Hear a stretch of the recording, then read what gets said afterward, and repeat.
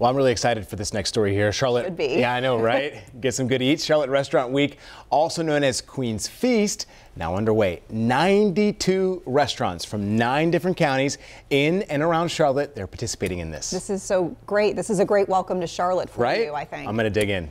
Because it's a great way to try the area's best spots and get that affordable price as well. I'm taking notes. Please do. WCNC Charlotte's Lexi Wilson shows us how this benefits the restaurants as well. Inflation has hit the food industry especially hard as they try to recover from the pandemic. That's why it's so important for restaurants to be part of Queen's Feast.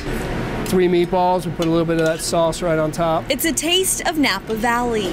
It gives us a chance to bring in people that may not come here. Napa on Providence, just one of the many different restaurants participating in this year's Queen's Feast. Restaurateurs tell us on average that they see about 75% new faces during Queen's Feast. So if they're able to convert a portion of those trial visits, they grow their business.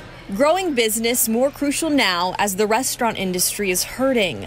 The price of many foods have jumped. Combine that with supply chain distribution issues and worker shortages, local businesses are adapting. It's a concern as we move forward, in 2023, and we're just going to have to keep our eye on things and roll with the punches, I guess. If you're dining out for Queen's Feast, a 3-course meal ranges from $30 to $45 depending on the restaurant. A good way to make sure everyone has a good experience, make a reservation, be nice to staff, be generous with gratuity, and get creative. I would try something you don't normally try. Have fun with it. And Queen's Feast goes until January 29th, and we have a list of all the restaurants involved on our WCNC mobile app. Reporting for WCNC Charlotte, I'm Lexi Wilson.